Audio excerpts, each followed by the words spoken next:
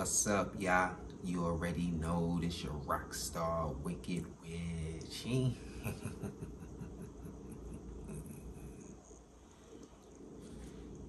Tiffany.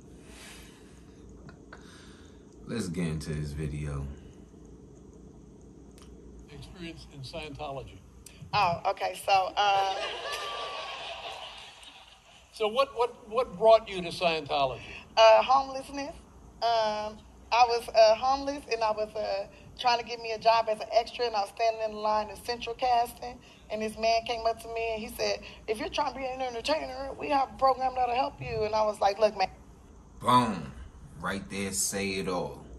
A lot of y'all out there think Scientology would not help anyone. She just said it right there. You heard what she said? Homeless, nowhere to go, basically. And here comes help to the rescue. So what's the problem? Where the issue at right there?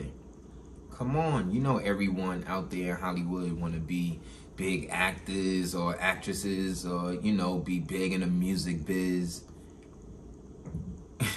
That rent will eat you up. It's expensive out here if you're trying to make it for real. And they here to help.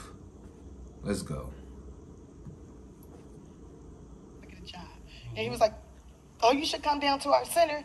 We can help you.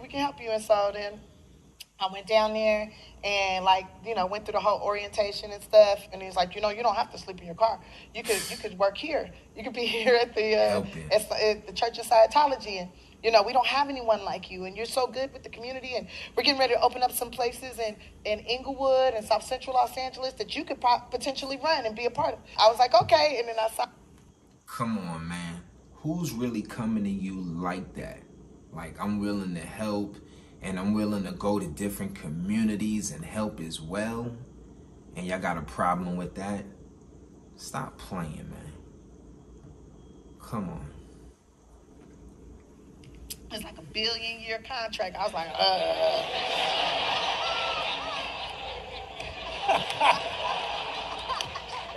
I ain't gonna live that long, whatever.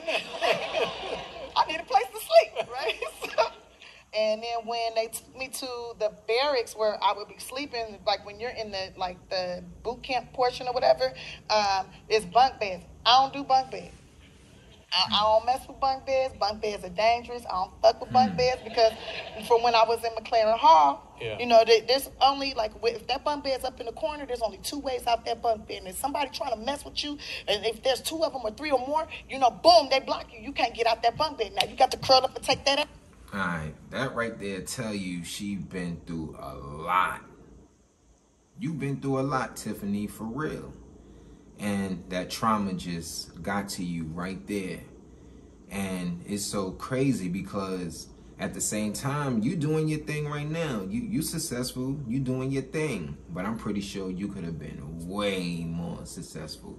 And that's when a lot of different things came into play and just blocked certain blessings. Trust. I'm not doing that. Wow. I don't do bunk beds, right?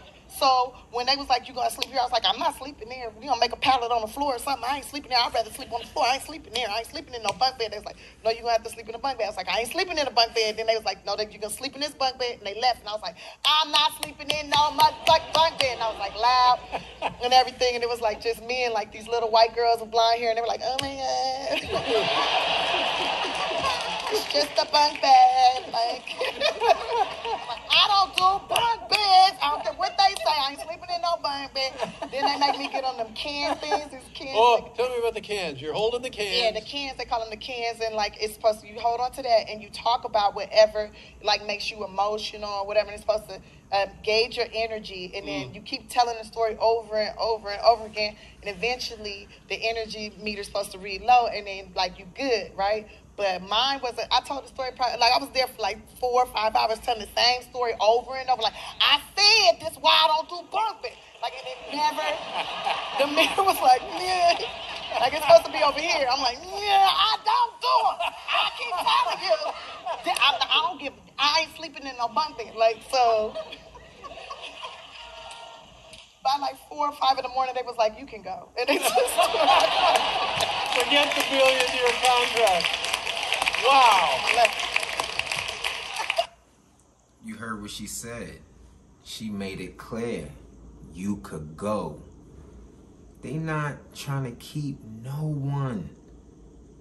They all about helping. And if you come in there and you trying to cause a lot of issues and, you know, try to bash them, you could go. Same thing for you, Leah. You there just trying to bash. You could go, but you just want to stay.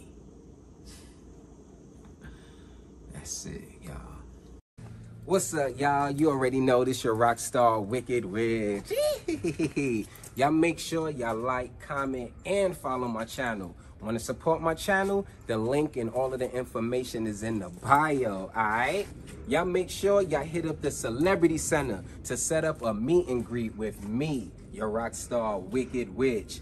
Email seminars at celebritycenter.org. That's SEMINARS at CELEBRYCENTRE.org. Alright? You already know. This your Rockstar Wicked Witch. Welcome to Wicked Witch World.